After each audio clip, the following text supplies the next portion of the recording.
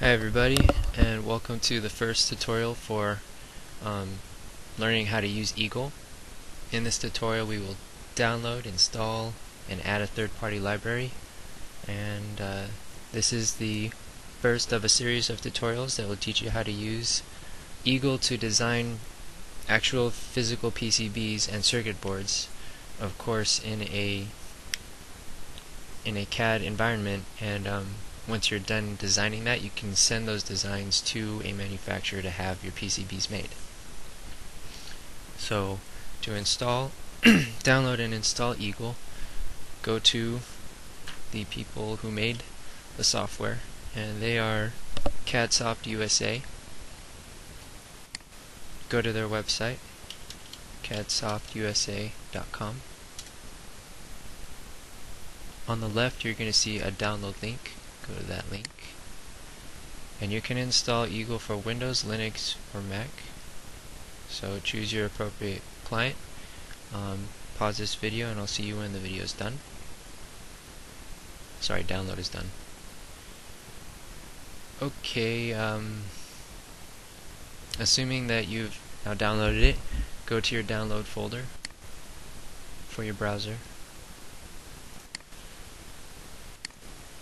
and install Eagle.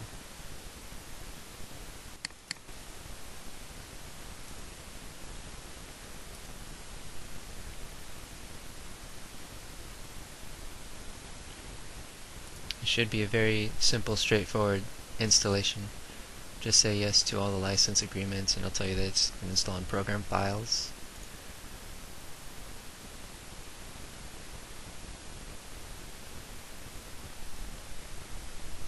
And then it's going to ask you if you want to license it now. Just say don't license now. And you're done. Okay.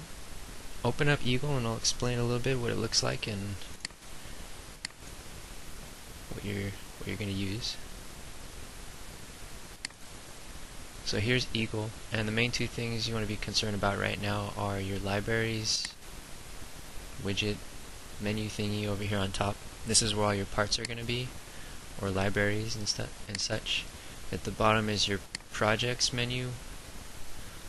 So all these folders will contain your projects and the schematics and such. So what we want to do now is add a third-party library that we can use to create PCBs. And for this tutorial series we've chosen to use a third-party library made by SparkFun. Let's go to their website. It's sparkfun.com. And if you go to their About Us, it'll tell you a little bit about them. And basically, SparkFun believes everyone should have the tools, hardware, and resources to play with cool electronic gadgetry. SparkFun's goal is to get your hands on current technology and information and pass it to you.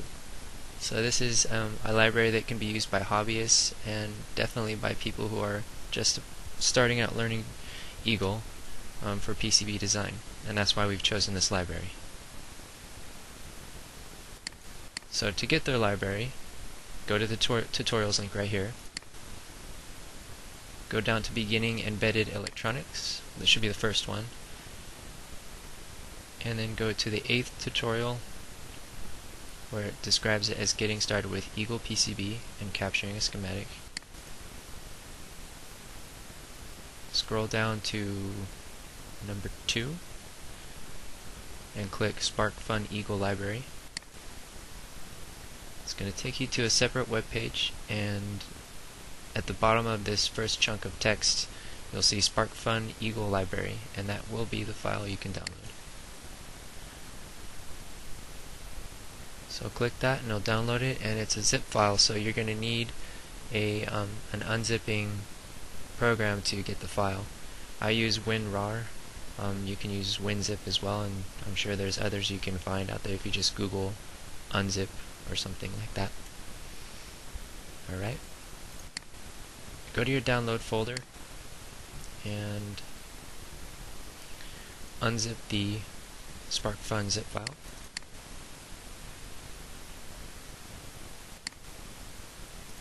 I'm going to just extract the file to the download folder.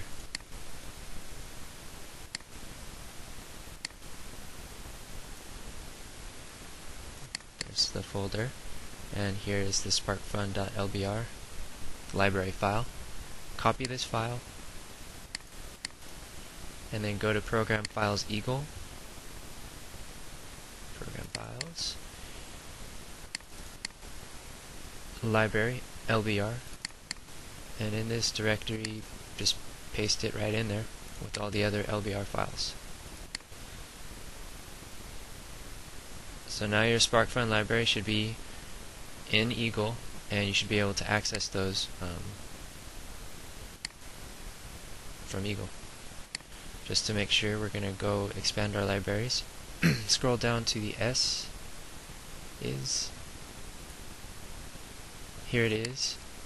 And as you notice, there's no green light next to it or green bubble. Click it, and that will enable the library for when you want to add parts. And here are all the parts that it offers. And that is it. That's how you download, install, and add a third-party library in Eagle.